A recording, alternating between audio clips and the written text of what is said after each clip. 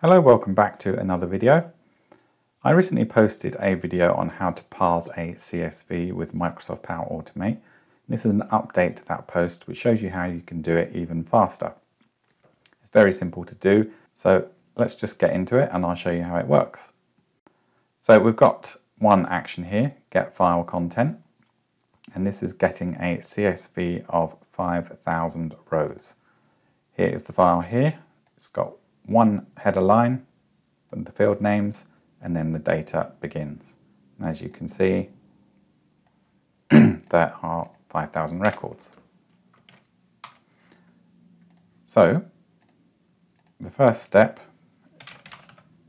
is to split it on a new line.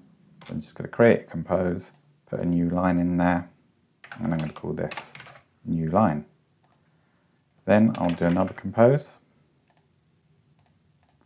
I'm going to type the expression split, and I'm going to use the output of get file content as the input, and I'm going to split it on new line.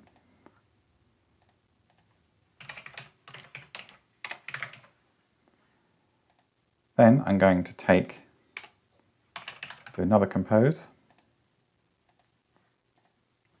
I'm going to use first split by lines. That's going to get me the first element of this new array, the first line of which will be the headers.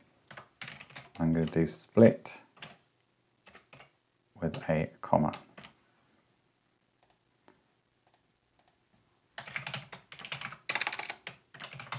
And call that field names. Let's just have a quick test at this stage to see how it looks. So here we've got our field names in a nice neat array.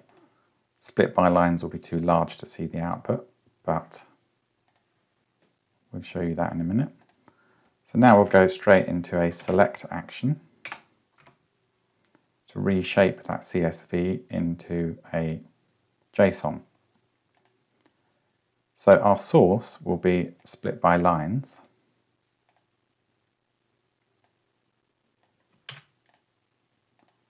I'm going to skip the first row of data so that we're straight into the data part. Here I'm going to use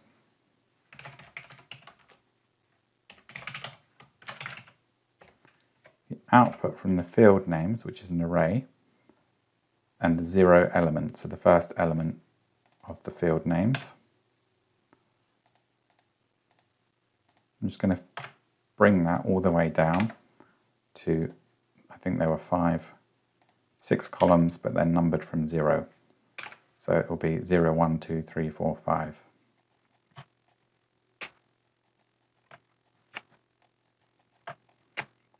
Okay, so now we've got our field names down on the left-hand side, and we need to get some data. So we'll do split item. Try to think in terms of the array. Each element that's coming into this select is a string array, and which is delimited by commas. So we can split it here on the comma, and then we'll take the 0 element of that array, because we've got an array generated by this split expression. And I'll do the same here, 0 through to 5.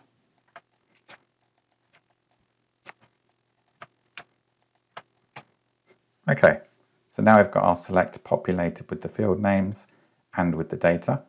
With the field names you could just hard code them in, but this is just a little shortcut. Then what I'm going to do is another compose. I'm going to do an expression, and I'm going to say take the output of select and 3 records. I'm going to call this one sample data.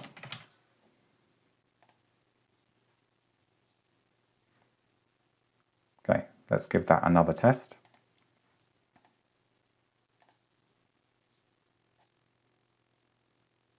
Okay, so there we've been through the entire 5,000 lines of this CSV file, and we've got our sample data that's just showing us the first few records.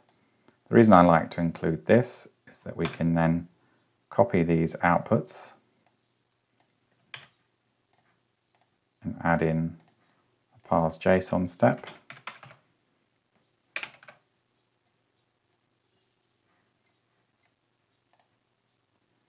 And our content will be the output of the select.